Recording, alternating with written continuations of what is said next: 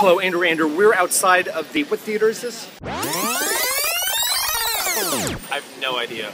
About to see Murder Ballad. Now, in all honesty, we saw this previously when it was Uptown. At the New York City Center. And we loved it. But we didn't know what we were getting into. So our expectations were low. Now that we know that we love it, I'm wondering if in this bigger house, if our expectations might be crushed. Look at Will. Murder Ballad is a tale sung like an opera. It's about a love triangle that takes place in a dive bar, and there's a baseball bat. We were completely bowled over the moon about this show when we first saw it last time. When it starred Karen Olivio. I know. I never can pronounce her name. She's now been replaced by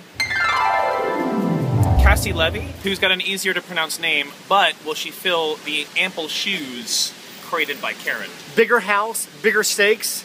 We sound like a reality TV show. Right? Last time we saw it, Will was right in my face. Yeah, he licked your face. He did. So maybe, hopefully, command performance? No, maybe he'll lick my face this time? We'll see you after the 1 hour and 20-minute show.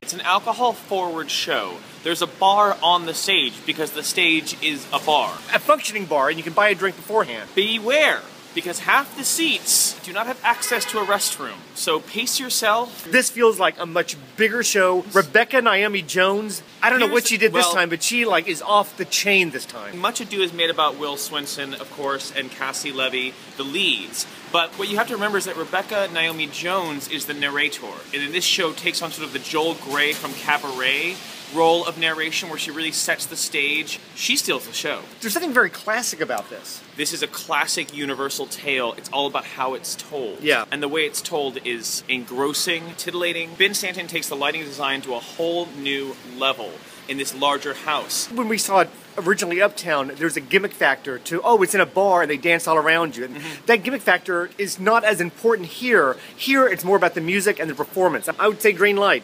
Absolutely green light. It is an embarrassment of riches to have this much talent in such an intimate setting. It's sexy, it's mysterious, it's rocking, it's rollicking. Murder Ballad at the Union Square Theater, 2 green lights.